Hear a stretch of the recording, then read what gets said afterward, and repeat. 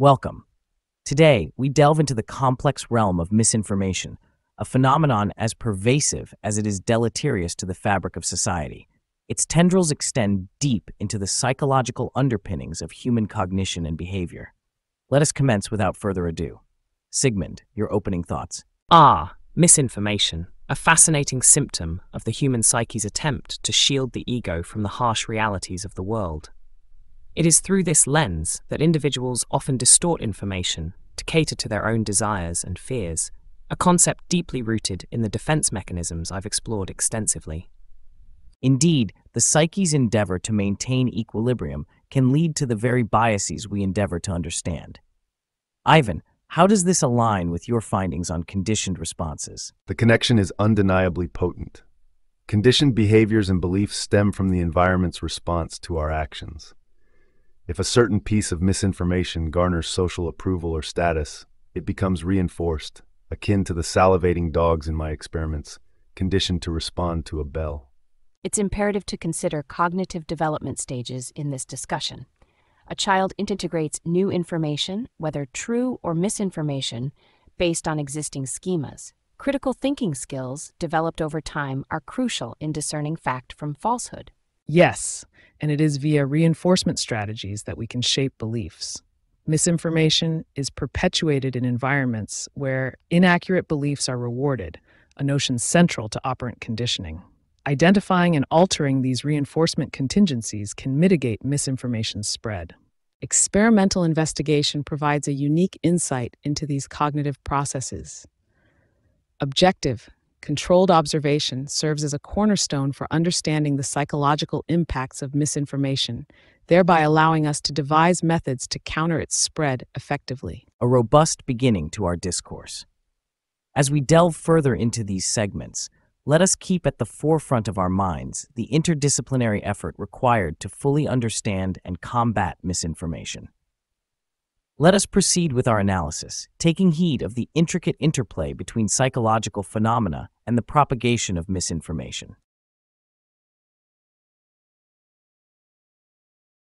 The topic of the Dunning-Kruger effect, it seems, burgeons amidst our collective psychologies. Its implication on misinformation is undeniable. Sigmund, your stance on this? Indeed, Carl. The grandiosity of the ego parades itself in such bias. Individuals, gripped by an unconscious hunger for esteem, boast knowledge they scarcely possess. A clear semblance to defense mechanisms, wouldn't you agree? This overestimation not only festers in the soul, but spreads misinformation as though it were gospel. A poignant observation, Sigmund.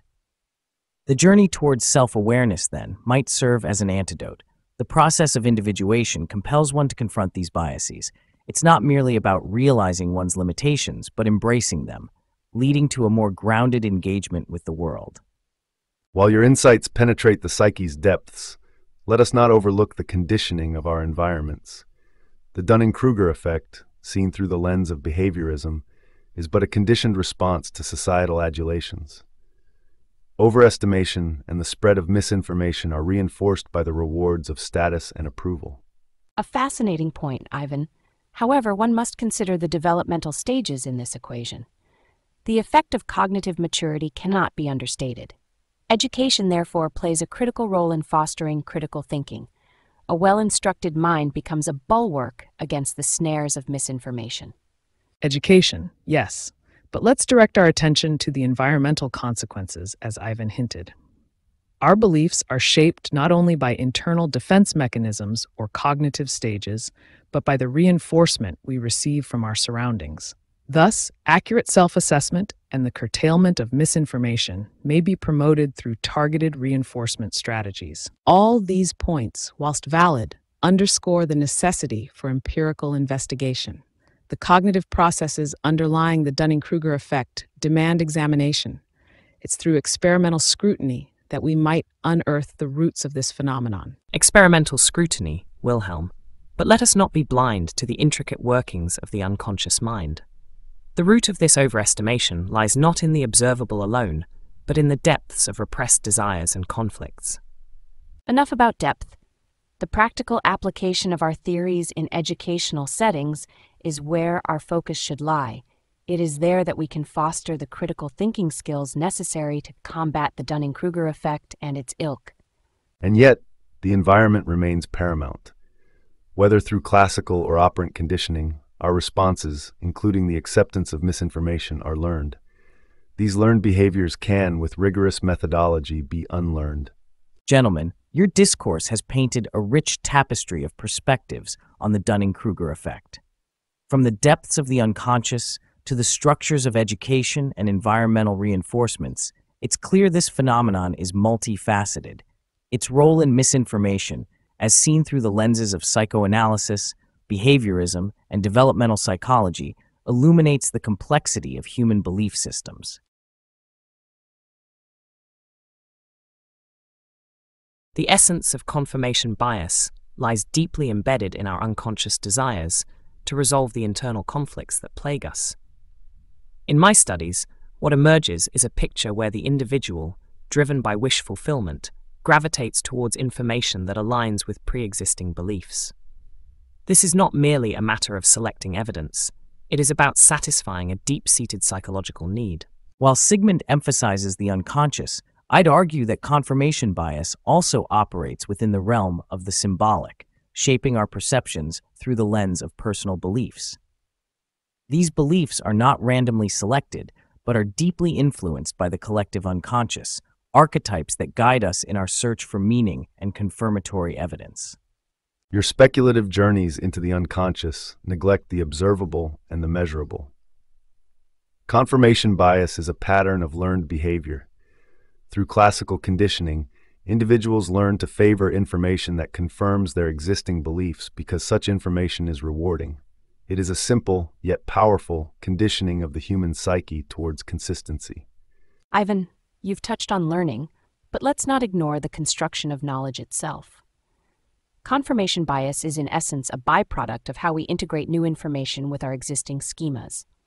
It's an active process where the individual is not just passively receiving information, but is actively constructing his or her understanding of the world, privileging that which aligns with what is already known. We're dancing around the issue. From a behaviorist standpoint, confirmation bias can be understood as a function of reinforcement. When a belief leads to a favorable outcome, this reinforces a tendency to seek out and prefer similar information in the future.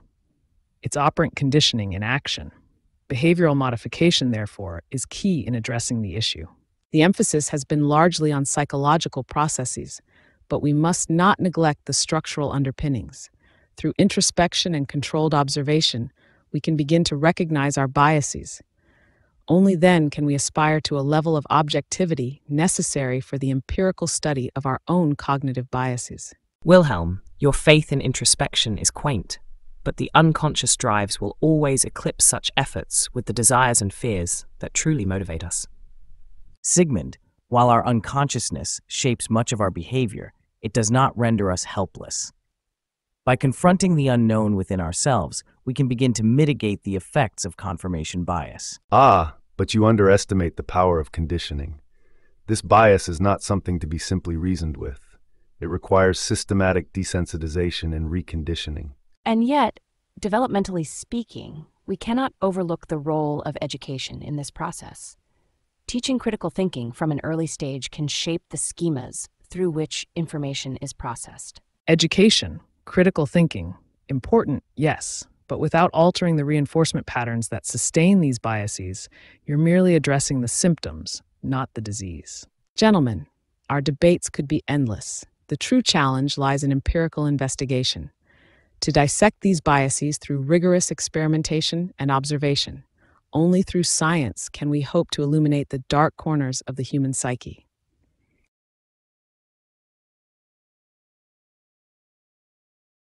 It seems imperative to start with the premise that the human memory is rather like a wax tablet, malleable and impressionable. Misinformation, in its most virulent form, preys upon this fragility, embedding itself as if a repressed desire, a wish fulfillment that has found a perverse form of realization. While your analogy holds a certain poetic truth, Sigmund, the collective unconscious too, plays a substantial role.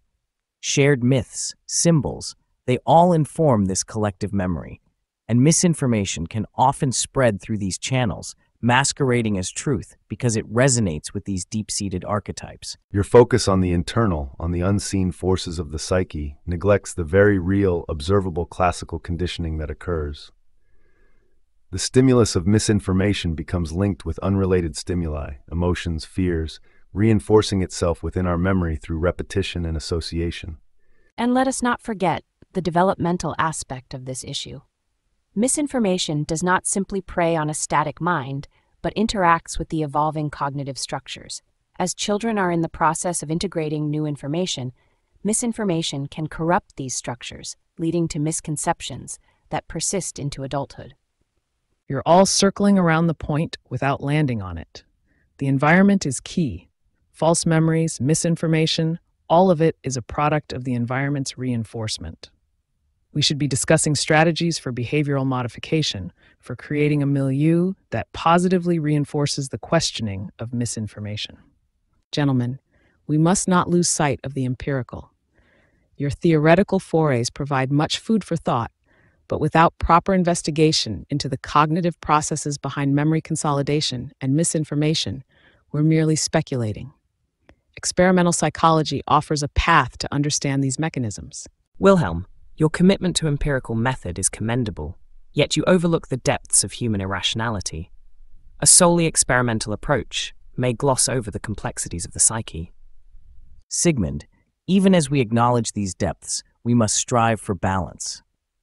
The psyche may be vast and irrational, but it still operates within a world that can be observed and understood through symbols, through narratives. Observations, narratives, they're mere collections of data, unless we can systematically assess and condition the response to misinformation. Our understanding of conditioning provides a concrete method for addressing the spread of false memories. Indeed, Ivan, but remember the structure of the mind at different stages of development will mediate these conditioning efforts. Educative strategies must be informed by an understanding of these stages. Education, conditioning, terms for similar processes. The focus must be on the reinforcement of critical engagement with information. This requires careful design of the environmental factors that shape behavior. Your focus on environment, on conditioning, on developmental stages, they all point to elements of the truth. But let us not forget the need for rigorously designed studies that allow us to draw scientific conclusions about the nature of memory and misinformation.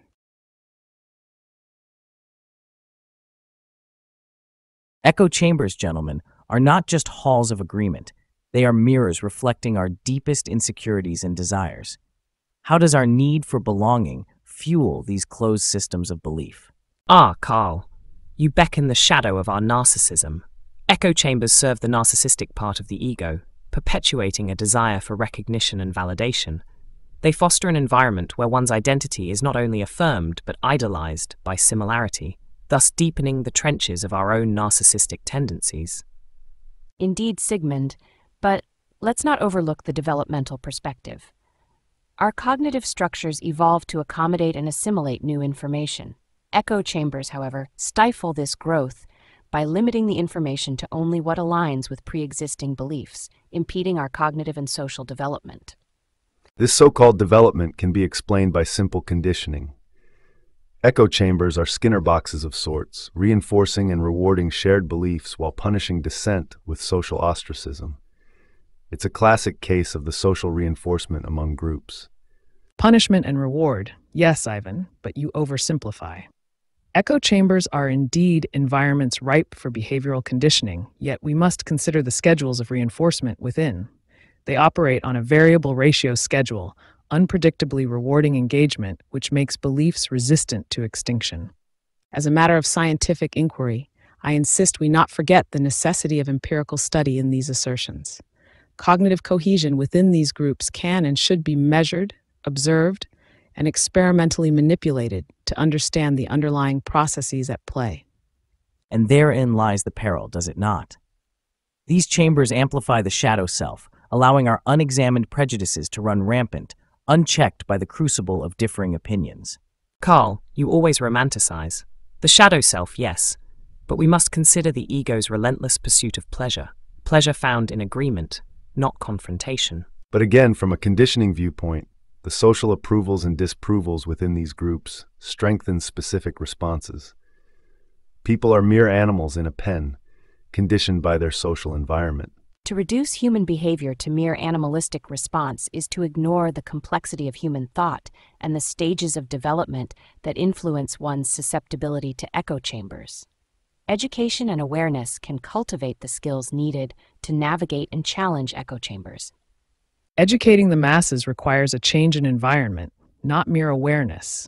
By altering the contingencies of reinforcement, society can shift away from echo chambers towards a culture of critical thinking and openness. Yet, without methodical observation and experimental evidence, all these theories remain speculative. We must dissect these social behaviors under the microscope of empirical science to truly understand and counteract the allure of echo chambers. Precisely. The depths of human psyche and behavior, shaped and reflected through these chambers, reveal much about our inherent desires for belonging and identity. But let us remember, understanding is but the first step toward addressing the consequences of such psychological phenomena.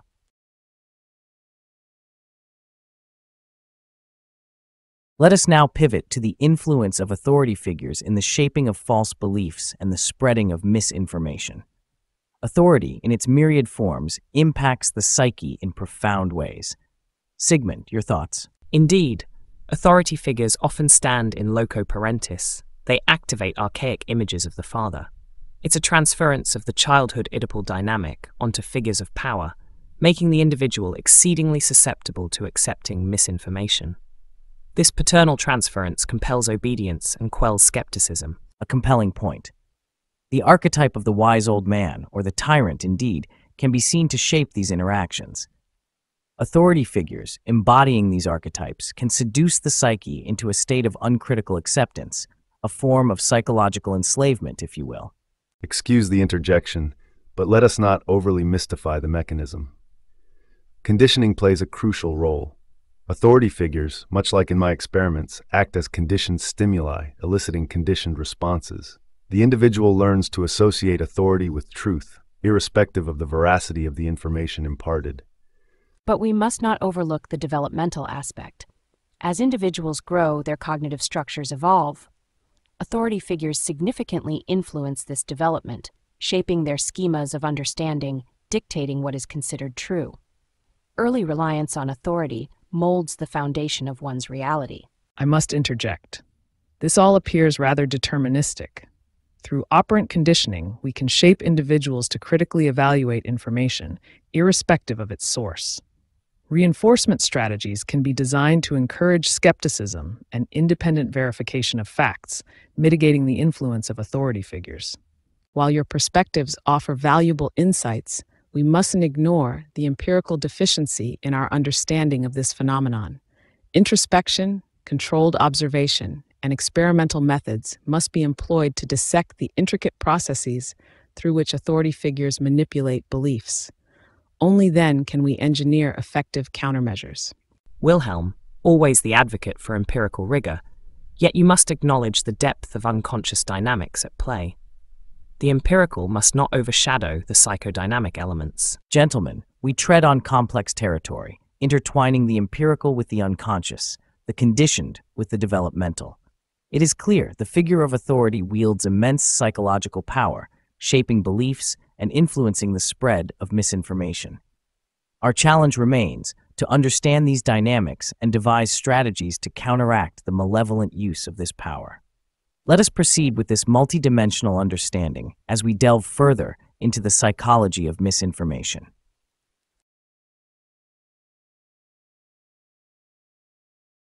In times of crises, it's evident that the terrains of the human psyche shift towards ancient, primal mechanisms. Anxiety and defense mechanisms become rampant, steering the masses towards misinformation as a lamentable coping mechanism.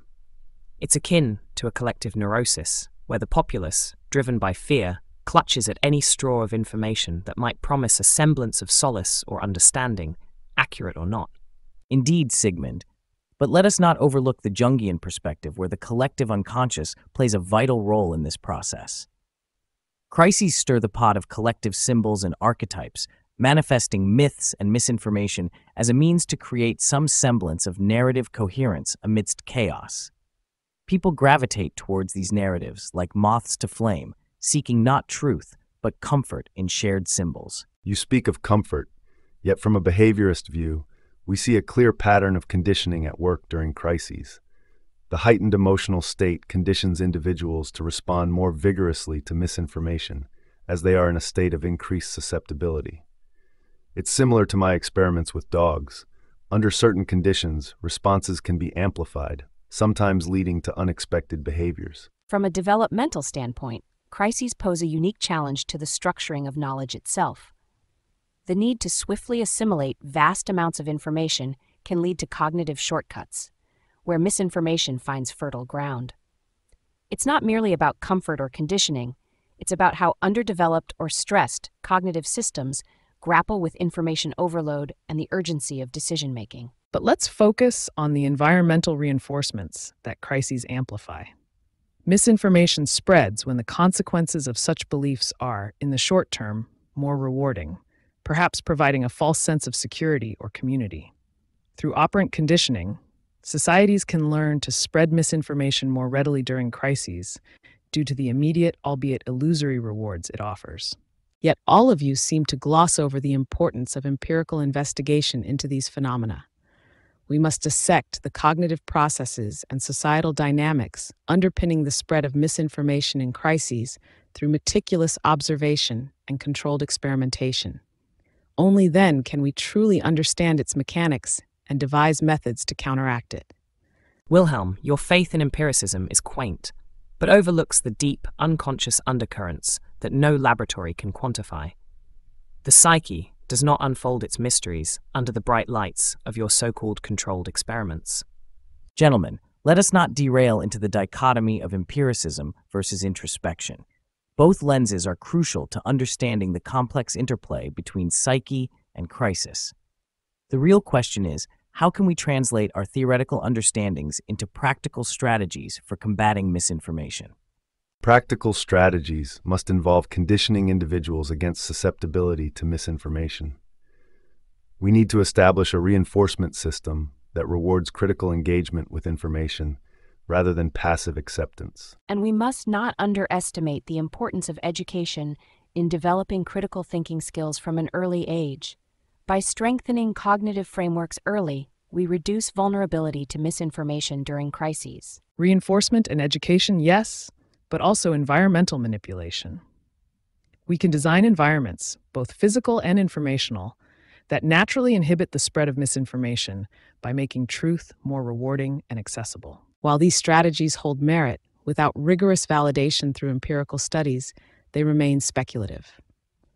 Let us commit to the scientific method, using our diverse perspectives to illuminate and ultimately mitigate the role of misinformation in crises. Our discourse, heated though it may be, underlines the complexity of misinformation in crises. Each perspective, from the depth of the psyche to the structure of learning environments, contributes to our understanding. Let us move forward with the recognition that an interdisciplinary approach is not merely beneficial, but necessary.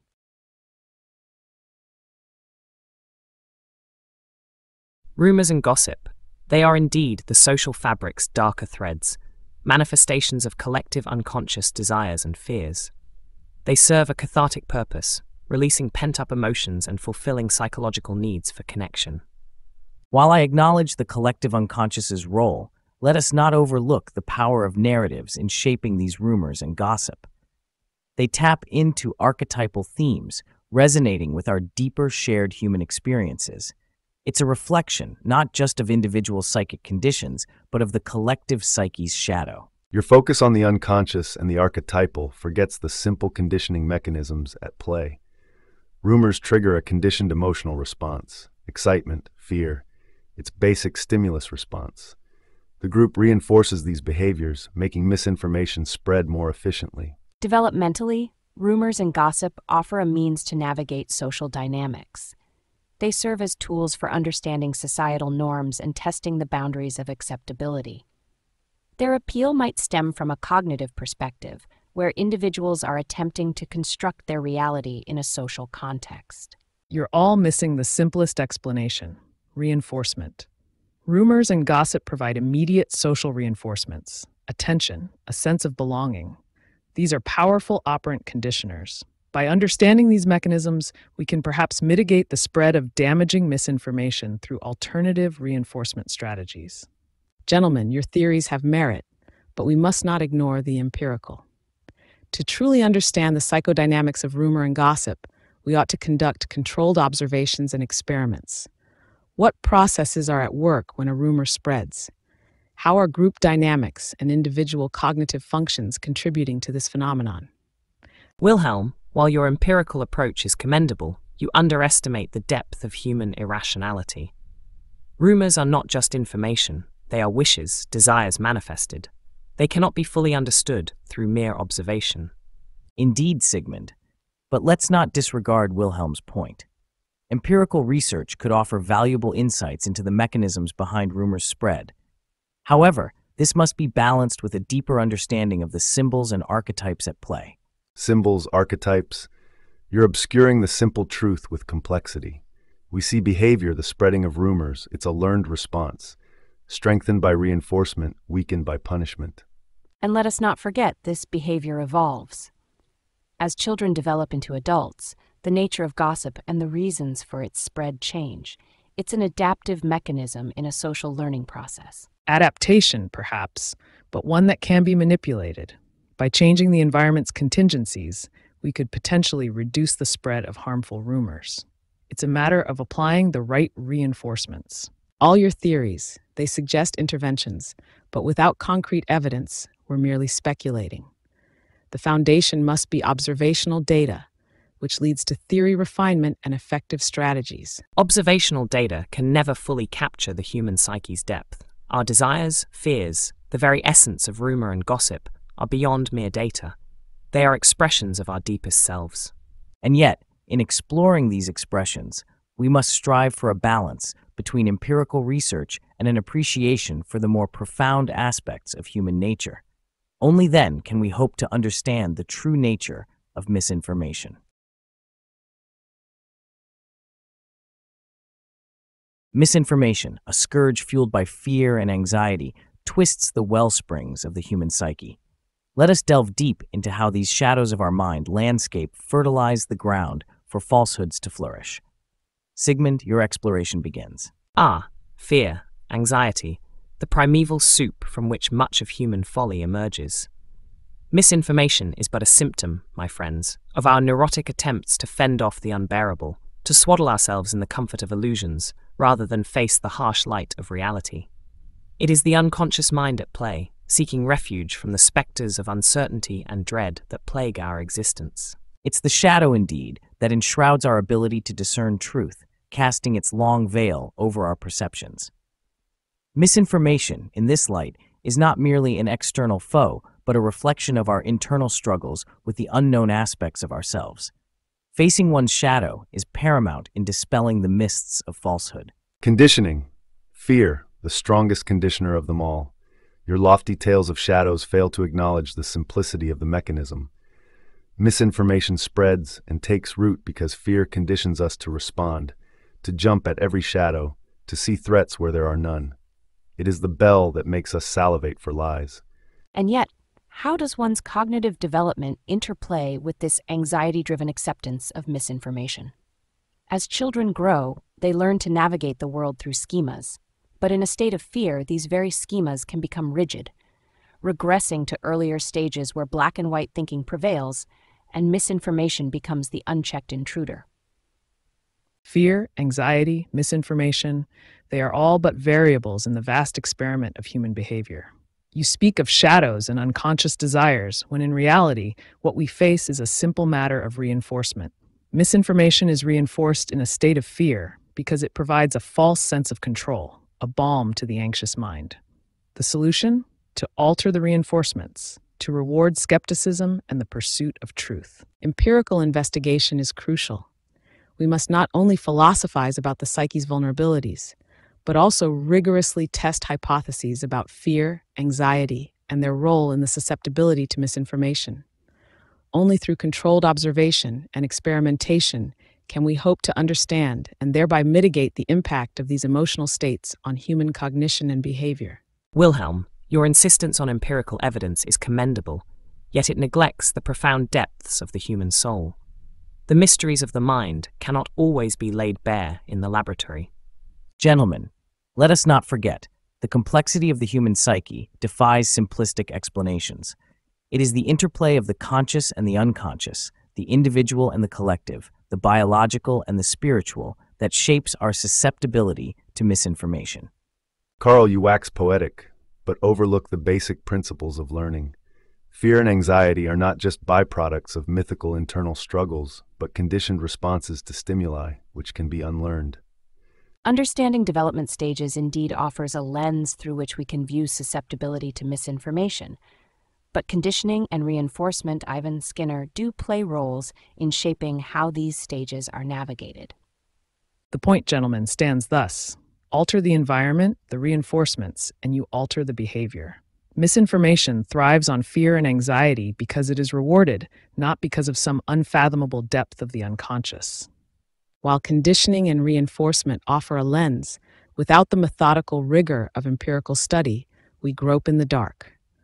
Only through the light of investigation can we begin to untangle the complex interplay of factors that contribute to the spread of misinformation. Thus, we return to the labyrinthine nature of the psyche, a domain where fear and misinformation intertwine in the dance of shadows. It is through confronting these shadows, through understanding the conditioning mechanisms at play, and through rigorous study that we may yet find our way through the maze.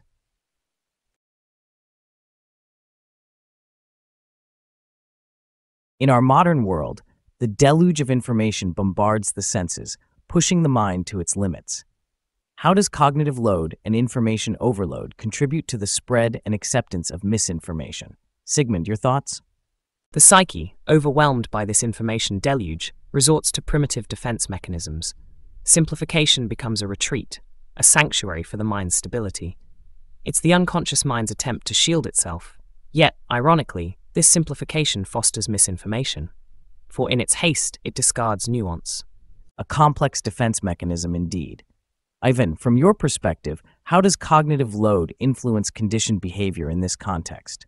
Conditioning requires repetition and clarity of signals, yet when bombarded by excessive stimuli, the organism's discriminative capacity dwindles. What we observe is a reliance on previously conditioned, familiar cues, even if misleading. This information overload, thus, blurs the lines between accurate and inaccurate signals, fostering a fertile ground for misinformation. This discussion touches closely on cognitive development. An overloaded mind regresses to simpler, heuristic-based cognitive operations. Information overload not only strains cognitive capacities, but compels the mind to fall back on less sophisticated, albeit error-prone modes of understanding. Misinformation, then, preys on these cognitive shortcuts. Yet, this challenge also presents an opportunity for operant conditioning strategies. If we can structure environmental reinforcements to reward critical evaluation and discernment amidst information overload, we can potentially mitigate the reliance on heuristics that lead to misinformation acceptance. Empirical observation is paramount.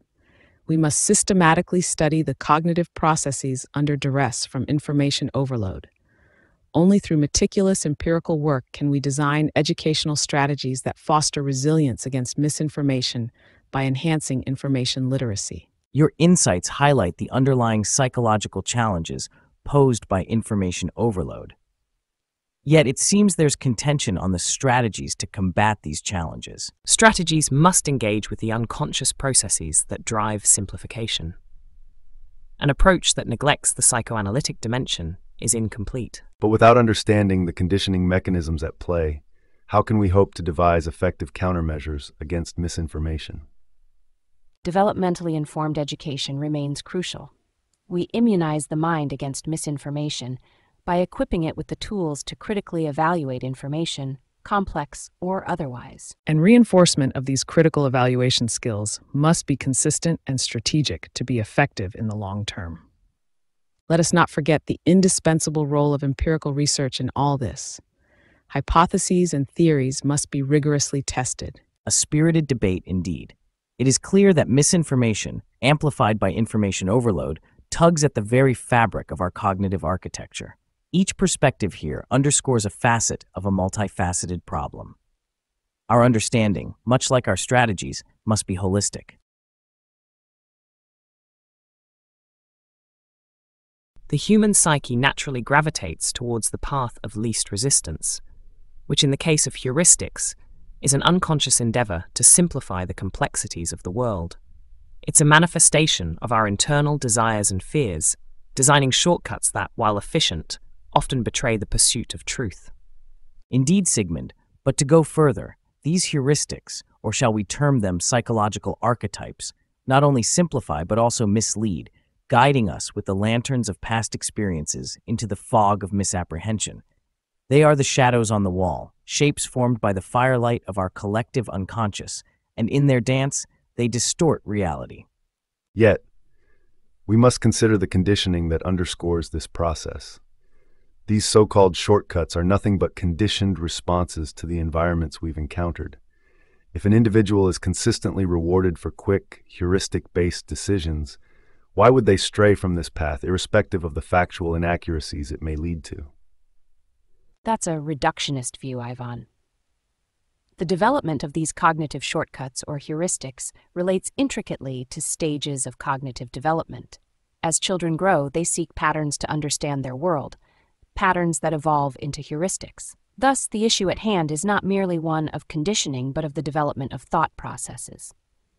Education must strive to advance beyond simple heuristic reliance, fostering analytical and critical thinking from an early age.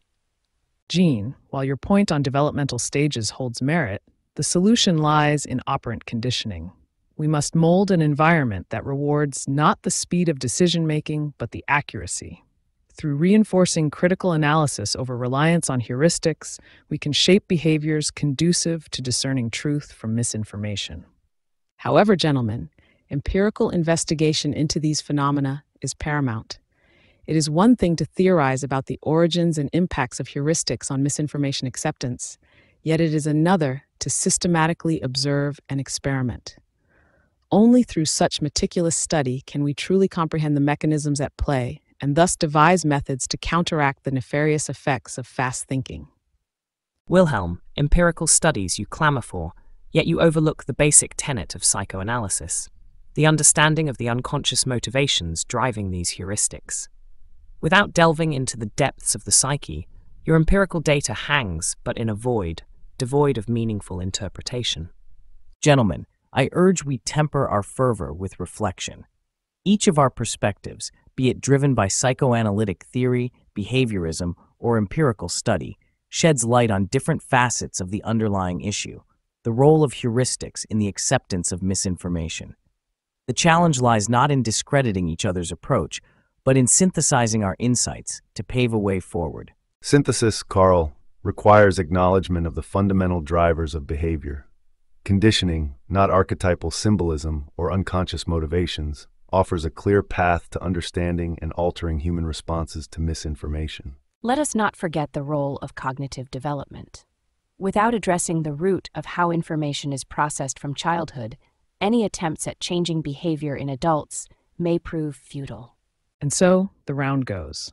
While each theory holds water, an amalgamation, guided by empirical research and an understanding of reinforcement, could perhaps offer a beacon amidst the fog of misinformation. Indeed, an interdisciplinary approach, grounded in rigorous scientific methodology, may yet hold the key to unraveling the complexities of human cognition and misinformation.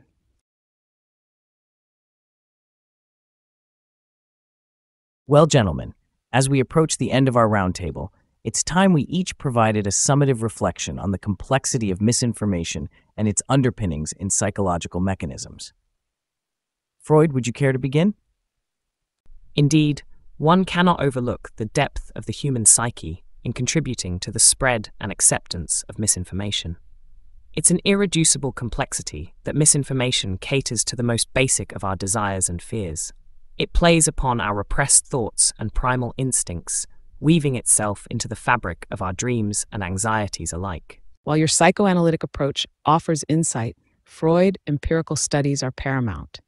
We must observe, measure, and quantitatively assess how misinformation impacts cognitive processes.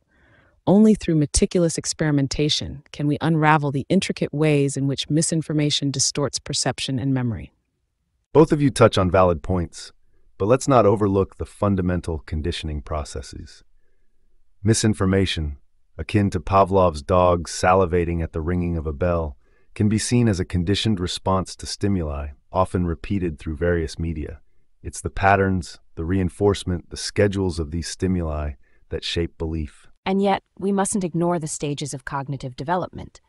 How misinformation is interpreted and accepted depends greatly on one's stage of intellectual growth. Children and adults do not process misinformation alike. Hence, understanding these stages is crucial in crafting educational mechanisms to combat its spread. Education alone is insufficient. Operant conditioning techniques should be implemented to reinforce critical thinking and skepticism. By adjusting the environmental consequences for accepting misinformation through rewards and punishments, we can shape behavior towards a more discerning engagement with information. Your points underscore the multifaceted nature of misinformation and the need for an interdisciplinary approach. As we've unearthed today, the roots of misinformation are deeply entangled with our psychological processes, be it through the lens of psychoanalysis, structuralism, behaviorism, developmental psychology, or conditioning. It's evident, then, that the challenge of misinformation can't be battled on a singular front. Precisely.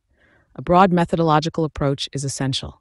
Psychological, empirical, and even philosophical inquiries must intersect if we are to make any significant headway. Conditioning society towards a resilience against misinformation will require rigorous dedication and patience, much like my work with the dogs. The key lies in developing cognitive resilience from an early age, fostering a culture of critical inquiry and reflective thought. And let's not shy away from utilizing technology and media in our reinforcement strategies, making use of modern tools for antique problems. Indeed, gentlemen. As our discussion concludes, it's clear that understanding and combating misinformation requires not just interdisciplinary research, but also an introspective examination of our own cognitive biases and susceptibilities. Let us then, in our various capacities, continue to probe, challenge, and educate both ourselves and the society at large on the perils and complexities of misinformation.